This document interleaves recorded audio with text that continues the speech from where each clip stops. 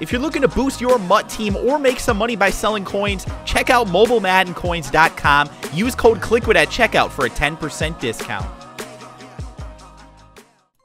Hey, what is going on, guys? Kliquid here, back again with a quick Madden 16 Ultimate Team video. Guys, this morning we have brand new Ultimate Legends coming to Madden Ultimate Team.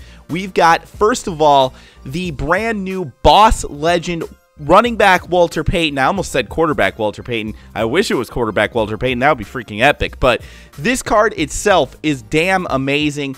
Definitely one of the best running backs that is going to come out this season.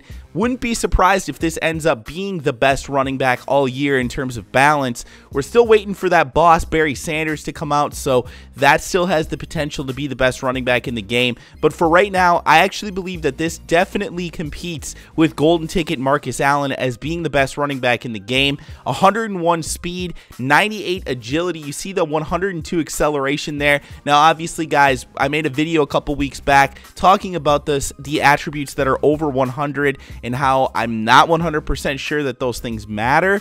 But if you do think that they matter, this is definitely a card that has a bunch of them in the areas that we really care about.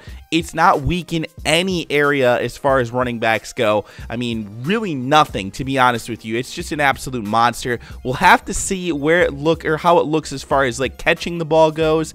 But in terms of the pure running attributes, this thing is a freaking tank, especially with that 103 trucking. This is a card that is going to fall forward almost every single time when it gets contacted, and it's going to get you that extra yardage that you need to pick up those first downs. So I definitely really like this card. It's an absolute beast. My guess is that this thing will probably end up falling around the 1.25 to 1.5 million mark, somewhere in that range, I think.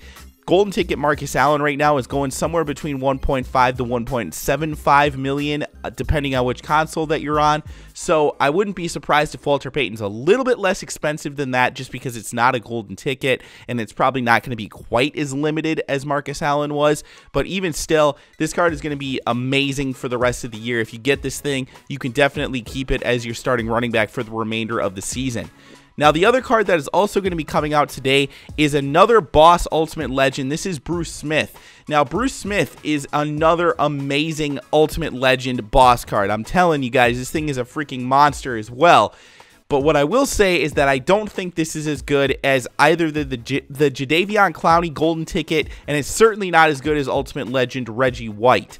Because if you take a look and compare it to the Reggie White, I mean, Reggie White's got it in speed by 1, strength by 6, if you believe the attributes over 100. It's better in acceleration, better in tackling, better in block shedding, basically better in absolutely every single area that you would look at. The only thing where they're even tied is play recognition at 100. So again, I would definitely say that the Reggie White is better than this Bruce Smith, and Jadeveon Clowney I think I would say is better just because it has 98 freaking speed along with 98 acceleration. So it's just one of those cards that has those freak attributes that you just can't compare to anything else.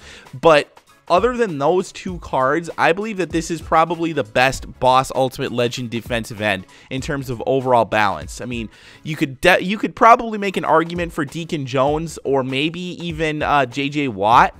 But I think that this card, as far as overall attributes go, I mean, it's definitely in line with those cards for sure. It might be slightly better than them, though. So that's just my opinion on it. I want to hear from you guys, though. What do you guys think as far as these defensive end Ultimate Legends go? I mean, do you think that this card is better than the Curse? Do you think it's better than Deacon Jones, J.J. Watt? I mean, obviously, like I said, he's not better than Reggie White, but where do you think he falls as far as the overall number of, as far as the placement of where you would rank him right now among defensive ends in this game? Let me know in the comments section below. I'm interested to hear from you guys. Thanks so much. Hope you guys enjoyed the video. Good luck pulling packs today, and I will talk to you guys again soon.